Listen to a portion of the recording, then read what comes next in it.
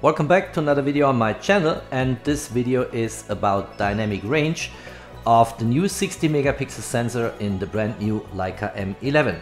And what you see here in front of you is the camera mounted on a small table tripod, and here in the background I have a solar power charger, and that is charging the battery, as you can see here on that little symbol here, so I don't have to worry about running out of battery in the course of the video. And now let's get started.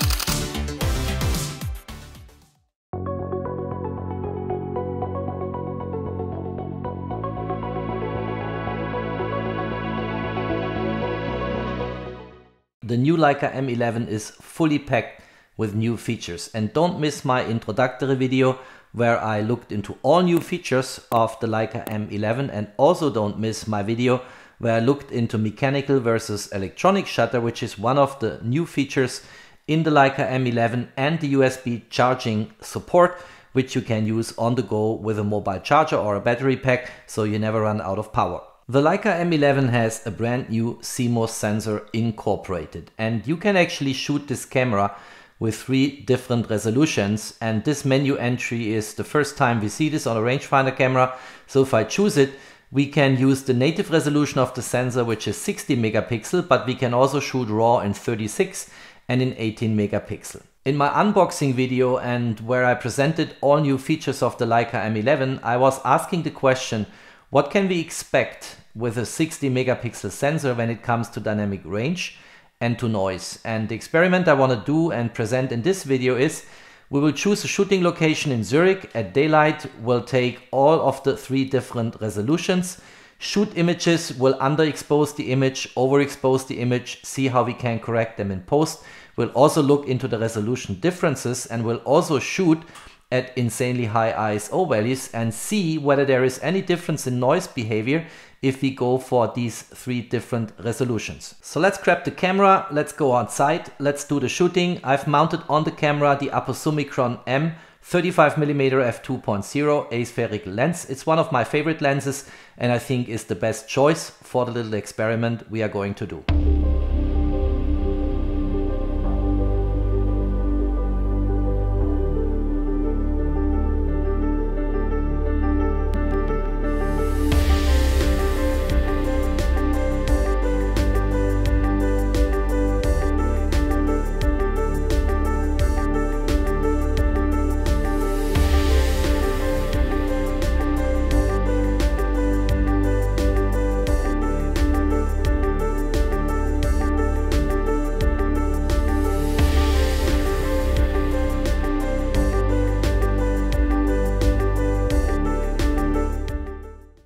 I had a lot of fun testing the camera and pushing the envelope, and I want to start with a few images and again show sharpness, and also coming from the Aposumicron 35 here, the beautiful soft smooth bokeh you have in the background. So someone here was leaving and forgetting her or his head on a fountain, and if you look into that, this is an ISO of 640, is so sharp, so clear, but at the same time such a nice shallow depth of field. So I really like the image quality coming from the Leica M11. Here's another image, and if you look at that, this is so sharp, so crisp. You see all the structure in the wood here.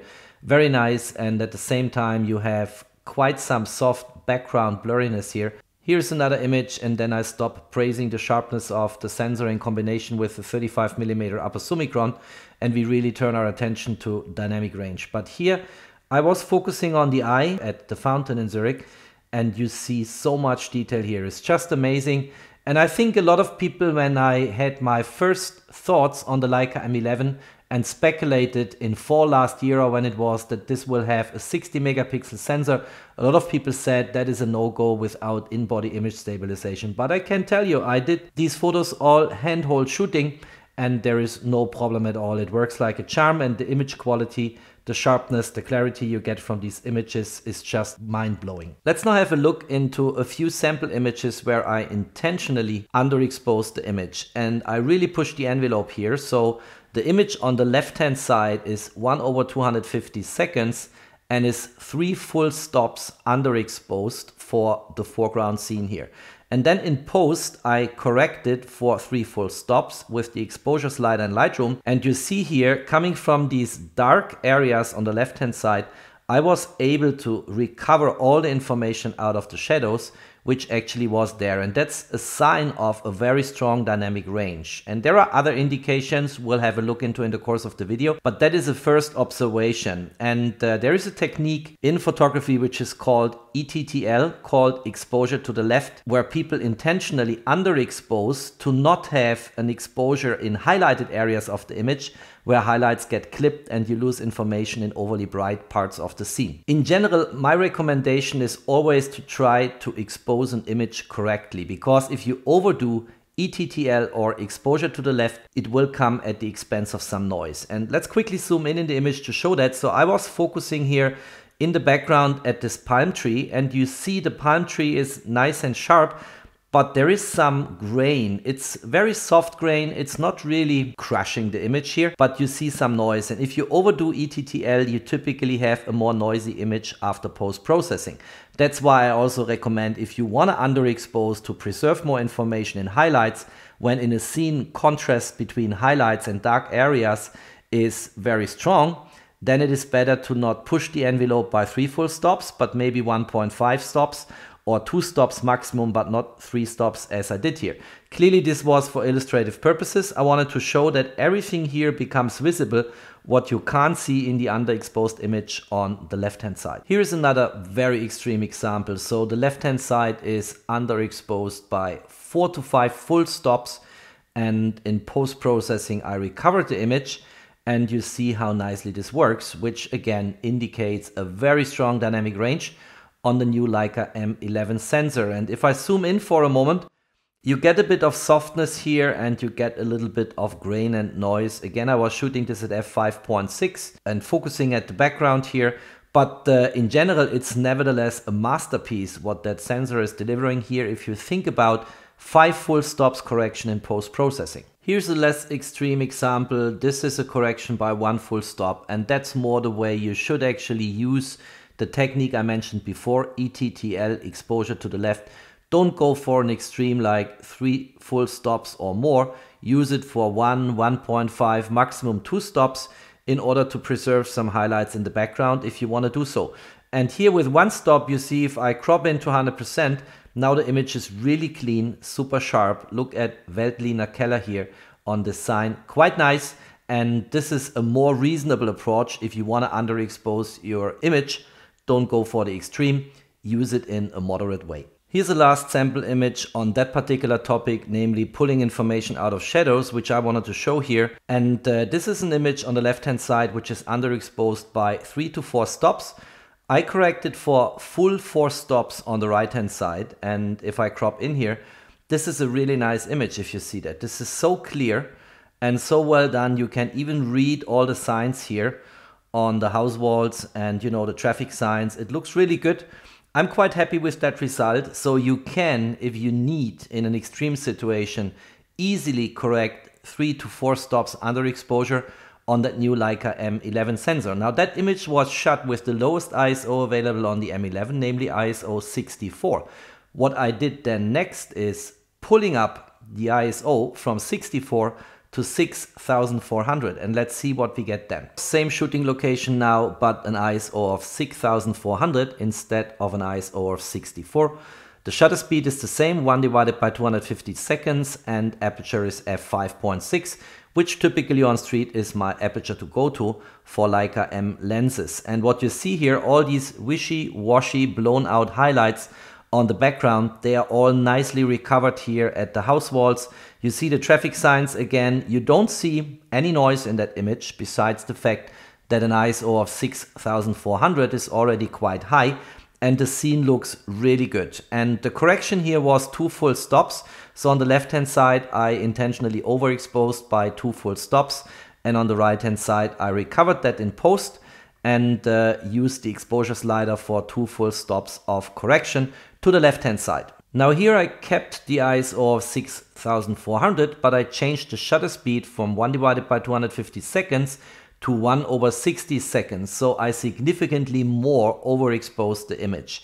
And you see this on the left hand side, there is hardly anything recognizable, whereas on the right hand side I try to recover as best as possible in Lightroom by correcting to the left on the exposure slider for 4 full stops. Nevertheless, I lose a lot of information here, and if I crop into the image, you see in, let's say, parts of the image it's still pretty good, but if I go to the extreme highlights here towards the sky, you see, for instance, here information is cut off, and that's coming from highlight clipping, and information is just no longer possible to be recovered out of these super strong overblown highlighted areas. You also see that a lot of information on the color side here is lost, so this image is not usable on the right hand side, although I managed to get information back which was lost on the left hand side by some post-processing with the exposure slider. So I would say 4 stops is too much. 2 stops was easy to recover, as we saw before.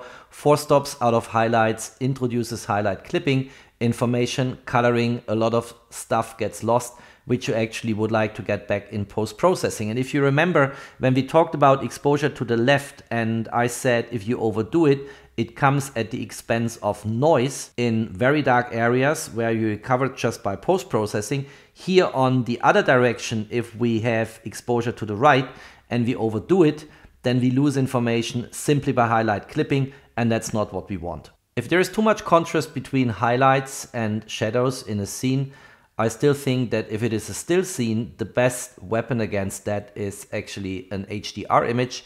And by exposure bracketing here, we have 5 different frames coming from underexposure to overexposure and then getting them compiled together in Lightroom. I created this scene here, and that looks really good. It's a very clean, noise-free image. You see here all the structure, all the details, people at, the lake. You see the buildings in the background. You have here in the foreground that little island here, and you have the Swiss mountains in the background in the nice evening light. So that is, in my opinion, always the best recipe. If you have a still scene and you have in some areas too much brightness, in other areas of the scene too much shadows, then combine it via an HDR process and do it via exposure bracketing.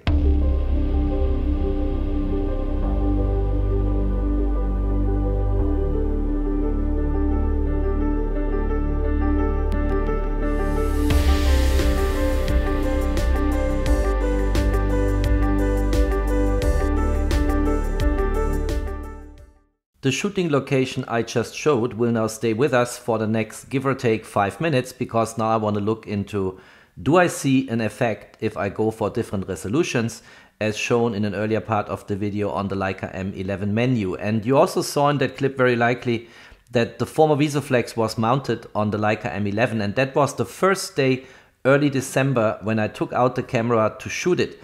And when I mounted the VisuFlex, I realized quickly that it stays black.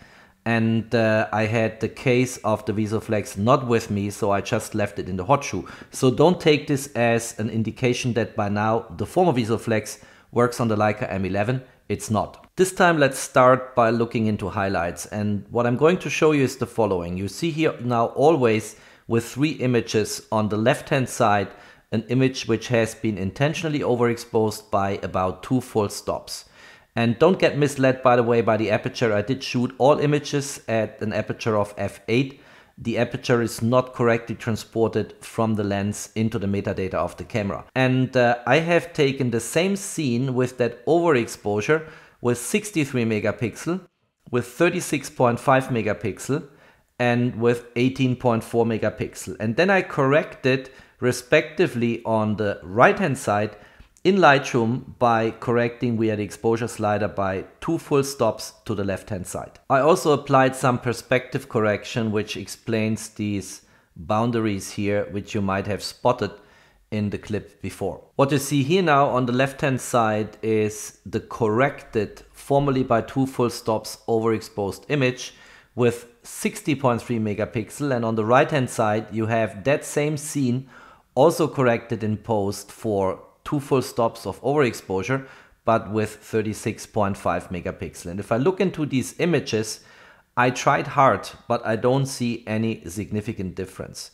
I think they are both easy corrected, and 2 full stops is absolutely no challenge for the camera.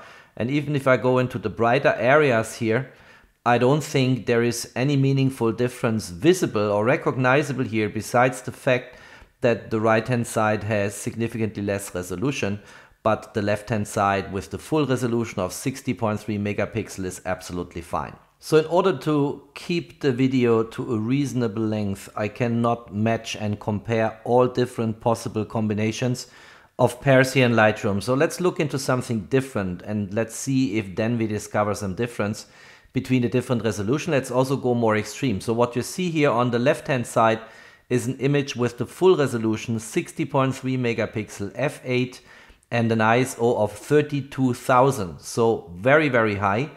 And then, of course, to compensate for that overly high ISO number with a shutter speed of 1 divided by 16,000. And you see the same scene with the same shooting parameters on the right hand side, but now with 18.4 megapixel. And if I look into that image now, again, I tried and I was staring at these images for quite a while.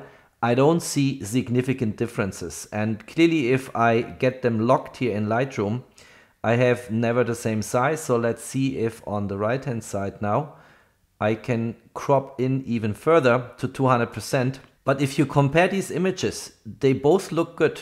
Based on what Leica said about pixel binning to achieve the lower resolutions on the RAW file, as we saw in the menu of the Leica M11, my assumption would be that this has a significant impact on noise behavior if you shoot at an ISO as insanely high as I did here with 32,000. But I don't really see it. So here's a different part of that image, and I cropped in now much more than 100%, so give or take 300%. But then even if you would see some better noise behavior on the right hand side where you have only 18.4 megapixel, in contrast to the left hand side where you have 60.3 megapixel, based on the lower resolution, if you crop in deeply, the picture becomes grainy anyway because of a lack of resolution.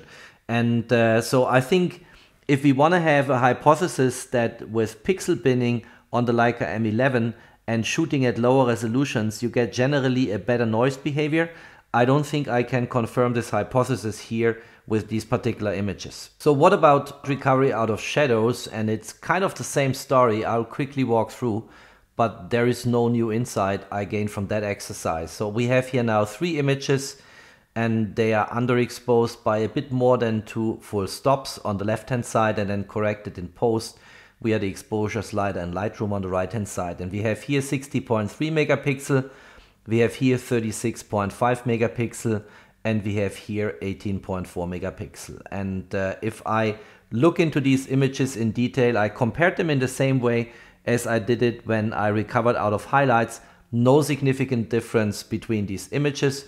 Not at all, and I don't see any effect of what Leica calls or seems to have implemented in terms of pixel binning, and I'll come to conclusions in a moment. I really tested this up and down, and showing you all the images and all the test procedures I did doesn't really help and makes the video unnecessarily long. The conclusion is there is good and bad news. The bad news is whatever Leica implemented in terms of pixel binning is not, at least in my humble assessment, showing any effect in lower resolution RAW files. I just didn't find it. I tried hard, but I didn't find it. The good news is at the high resolution, more than 60 megapixel, the Leica M11 is so excellent in dynamic range and so great in noise behavior that you actually can use lower resolutions if you want to have smaller file size, or if you don't need the resolution, but you don't have to. If you want to go for the full resolution, you can safely do so because dynamic range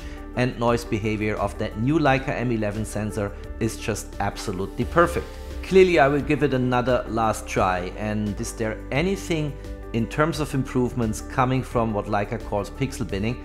And that will be my last attempt for the time being. Then I will not look into that topic again before I see that Leica has mentioned in a firmware update they actually improved their pixel binning. What I also want to look into, and that's more an outlook, I will compare the Leica M11 with the Leica M10 monochrome. That's a video in the pipeline for the next week. That will be super interesting because the Leica M10 monochrome is still the standard when it comes to dynamic range and noise behavior among Leica M sensors. If you liked that video, don't forget to drop me a thumbs up. Stay tuned, there is always more to come. Thanks for watching, stay safe and healthy, and of course, peace out.